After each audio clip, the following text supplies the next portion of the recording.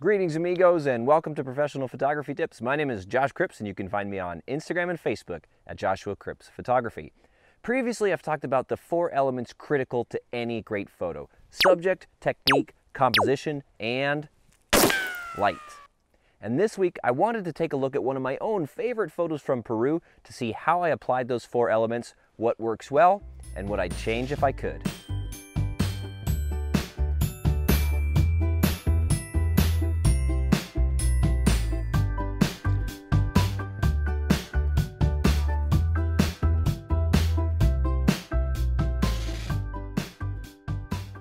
So here's a photo here.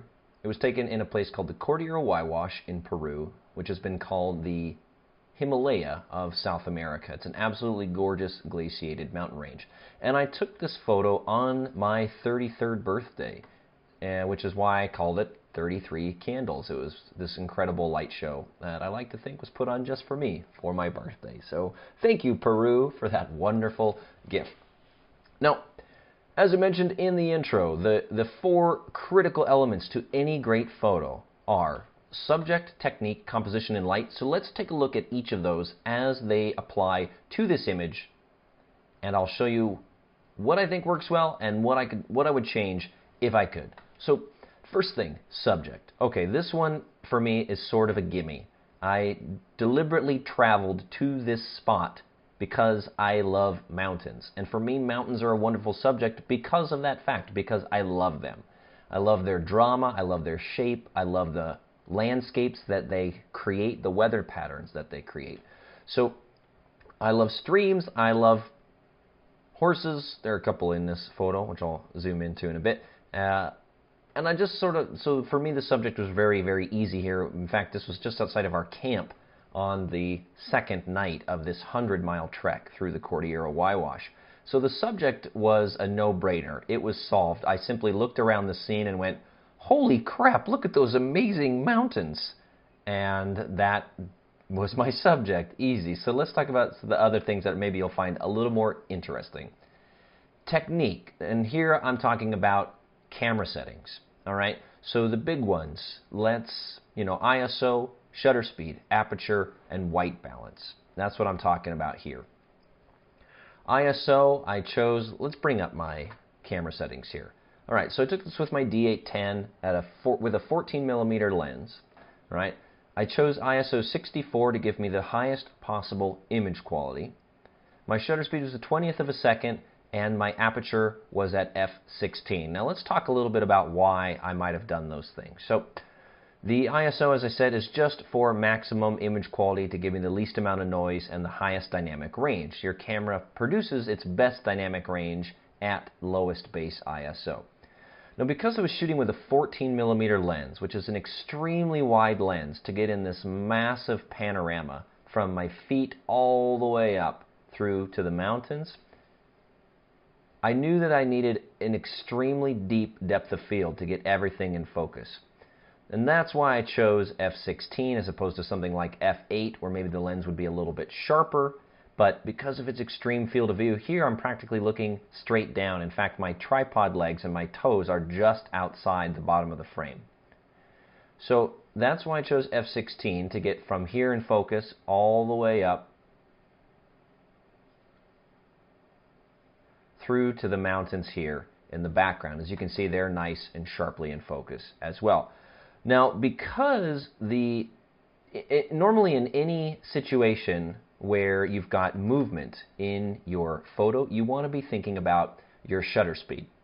However, in this situation, this stream was flowing so sluggishly that I wasn't particularly concerned with capturing a lot of movement. I would have had to use maybe a 5-second or a 2-second shutter to smooth this water out, and it really wouldn't do a whole lot because there's a few ripples that you can see here. Those would kind of just get smoothed out a little bit. For me, it wasn't going to make a big enough aesthetic change to the photo to really want to pursue doing that, partly because for that 14mm lens, it has a bulbous front element, so I can't put any filters on there. So I'm sort of stuck with the lighting conditions that I've got. Now, there are some camera tricks that you can use to get around that, but at the time I wasn't considering those. So that 20th of a second shutter speed, I chose it simply because at ISO 64 and f16 on my aperture, I wanted to get a good-looking histogram. And if I bring up my histogram here, now let me make those invisible. Okay, so that's what my histogram for the image looks like here. And as you can see, it's got a great range from black, spans the entire dynamic range, all the way up to almost pure white. So basically, I was just targeting that good histogram by choosing that shutter speed of a 20th at f16 and ISO 64.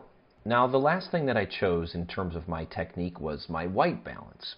And as the sun set behind these clouds and lit them up with kind of this nice warm wine-colored glow, I specifically chose a warm white balance, cloudy, in order to help bring out those nice warm tones. So let's pop that back up. That's for technique. Okay, now composition. Let's take a look at a couple of different things. First of all, the basics of this composition are two of my favorite things and two of what I think are probably the most important fundamentals in doing a big wide-angle composition like this. The first is the rule of thirds. And if I draw a quick grid on my image here, very quick, at roughly the thirds, whoops, oh, there's a third there, and there's a third there, and if we do top to bottom, there's a third, and there's a third.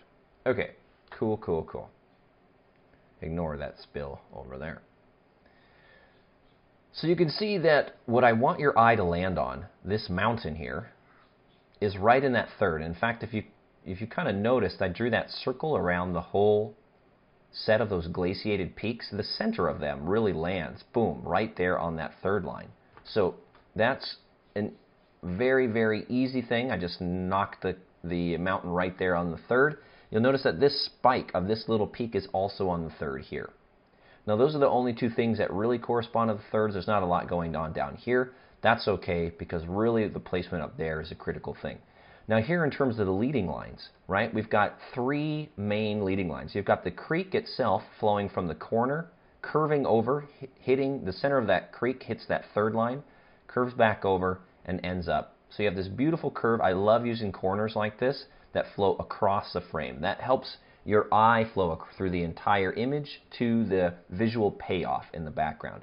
So there's the creek itself, and that's just sort of underscored by the edges of the creek as well. So those are the other two leading lines. And so all of those lines converge to this point back here onto the mountain, making that a very, very effective visual flow through the frame. Your eye flows through the entire frame, taking it from the lower left to the upper right. So you really take in the whole frame that way. Now let's take a look at a couple of the other things that are going on here. You get this mountain coming down here from the left, which also serves as visual pull, which mimics the angle and the shape of the curve here. Now this mountain also comes in from the upper right there, which mimics the shape of the curve there. So you have this cool symmetry going on with these diagonal elements all pointing to that visual payoff, that big, beautiful mountain there in the background. So that's what really works. That's why I set up the composition this way. There's a couple of other things going on that are more subtle things, but they're worth noting as well.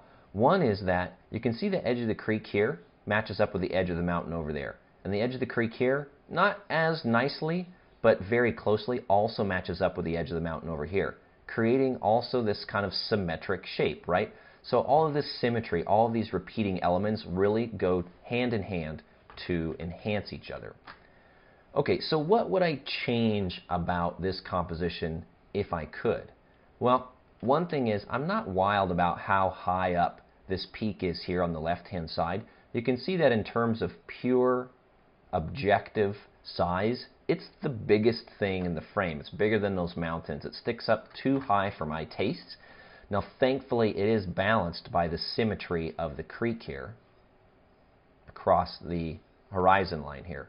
If it wasn't for that, that I think would be a majorly distracting element. So that's one thing, and how could I fix that? Maybe if I walked up closer, maybe if I was up somewhere up here on the creek, I would be looking more around this mountain, and I could see more of this stuff, and this stuff would be a bit larger in the frame as well. I don't know, I didn't have time to get up there, but that's certainly something that I would think about doing in the future. Okay, other things I would change about this composition or about this photo if I could. One would be the timing a little bit. If I zoom in real close here, you can see that this horse in the frame, he's just got his butt to me. And I would really rather have, see him edge on so we get the whole horse kind of like that. So maybe if I had been paying more attention, I could have waited another 30 seconds and he would have turned to the right and I could have shot him that way. The other thing, there's a little burrow over here, right here. And he's so close to the edge of the frame that it's a minor distracting element because he's quite dark. So again, maybe if I had waited another 30 seconds or shot 30 seconds earlier, this burrow would have been more in the frame here and maybe the horse would be facing more edge on.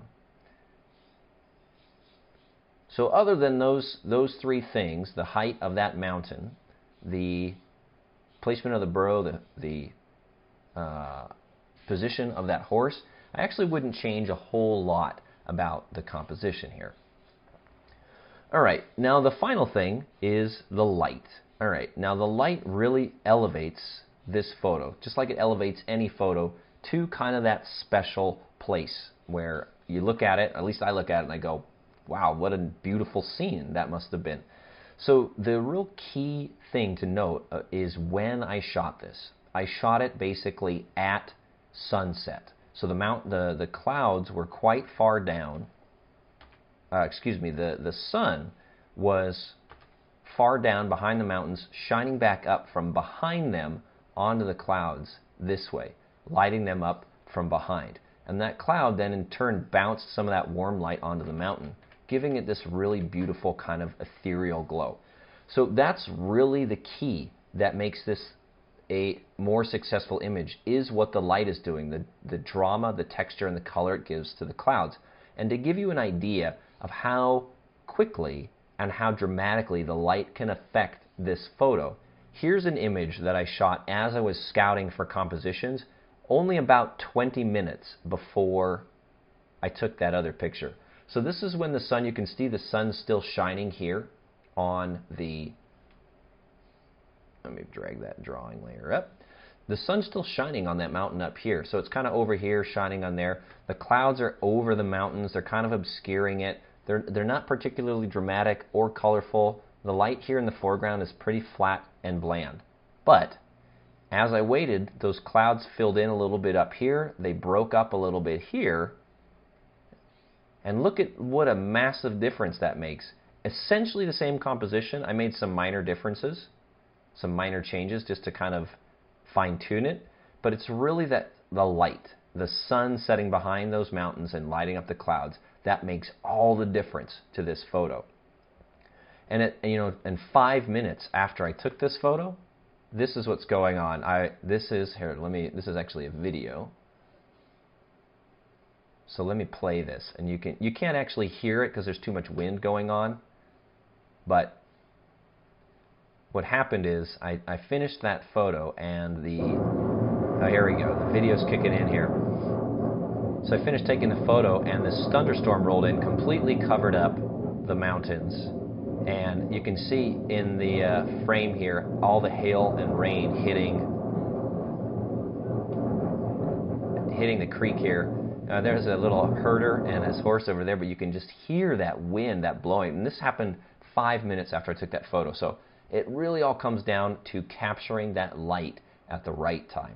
So there you have it. Those are those 4 critical elements and how they apply to this photo, what I think works well, and what I think I would change if I had the opportunity to take this photo again. So let me know. I'd love to hear what you guys think about this. Leave your comments down below, and let me know your thoughts. As always, thanks for watching. If you enjoyed this video, please share it with your friends. You can also subscribe to this channel and join my newsletter for even more photography tips. You may also find this video helpful. Until next time, have fun and happy shooting.